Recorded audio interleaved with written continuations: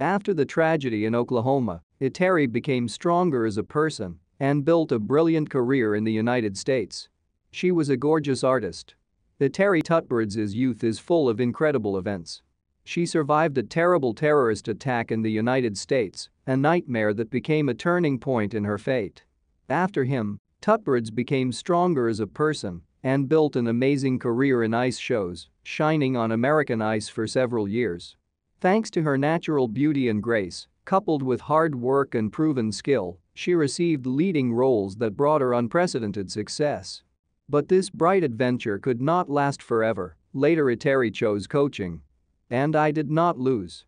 In her new field, Tutberidze achieved unprecedented success, making a real revolution and forever entering the history of figure skating. It is no wonder that against a background of such a resounding success, her former achievements were lost. But they are also worthy of attention, as is the entire biography of Tutberidze. We tell and show what kind of figure skater Eteri was in her youth. Tutberidze went on tour in the USA in the fall of 1994, when it became very difficult for her to stay in sports purely financially. The young girl was offered to perform as part of the Russian ballet on ice, and she agreed. Then Tutberidze could not imagine how difficult the first months of life overseas would be. At first, problems with the documents of some of the skaters forced the rest, including Eteri, to train for a whole month without a salary. There wasn't even enough money for food. They went to the Baptist churches for lunch, where after the service they brought sandwiches and water to the parishioners.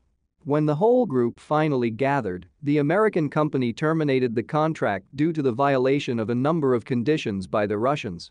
They settled the athletes in the shelter of the Youth Christian Association of Oklahoma and left them to wait for the resolution of the next twists and turns.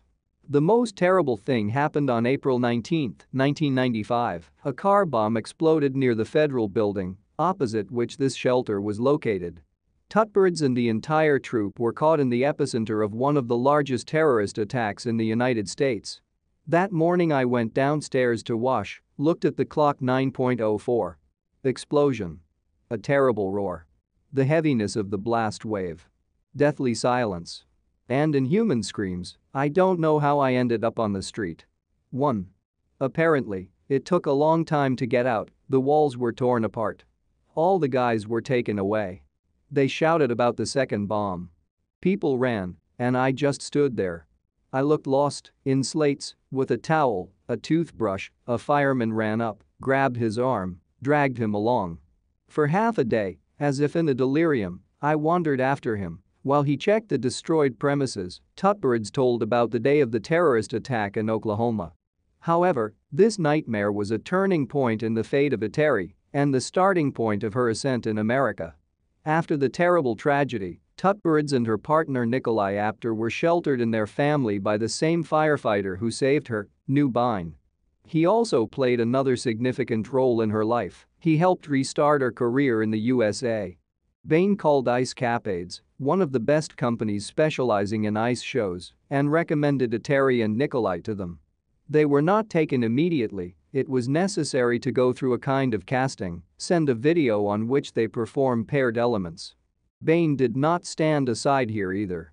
He provided his camera for filming and played the role of a personal operator of Russian figure skaters.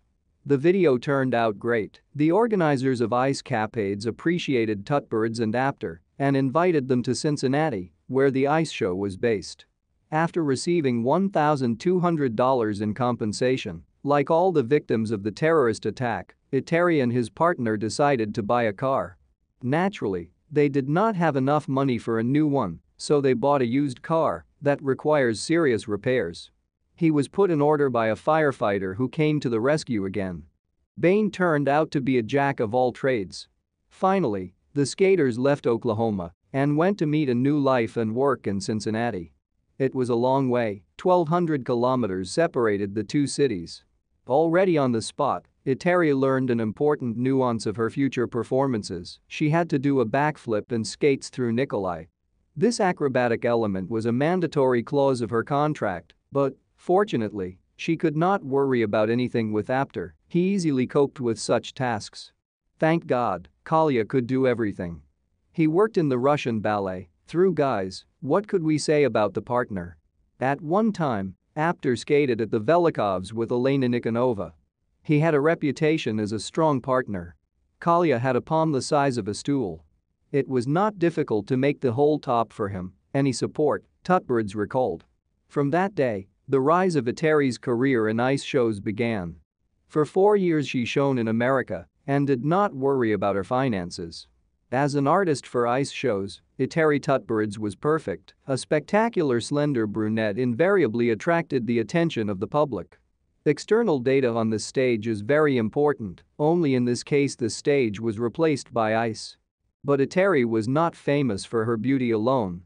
Although she finished competing early, she now demonstrated the skills she had gained over the years in show productions. And this is not by chance. Among her coaches in the past were Elena Tchaikovsky and Tatyana Trusova. However, the latter at that time was too focused on the preparation for the Olympic Games of the Klimov-Ponomarenko pair and did not pay special attention to another pupil. This, by the way, partly also prompted Tutberidze to leave for America later.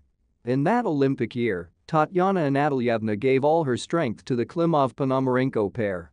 Something had to be done. When I received an offer to go to America for a show, I agreed, Tutberidze shared. As for the former partners of Eteri, the most curious among them is Ilya Averbakh. She met him when she was training at CSKA, but their paths in sports quickly diverged.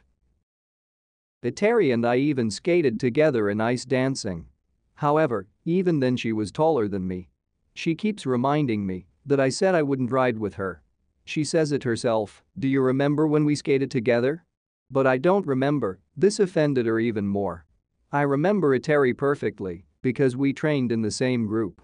She was riding with another partner, I was with Marina Anasina. We skated a lot in CSKA. We're practically from the same group. Then our roads diverged and we didn't know about each other, Averbakh said.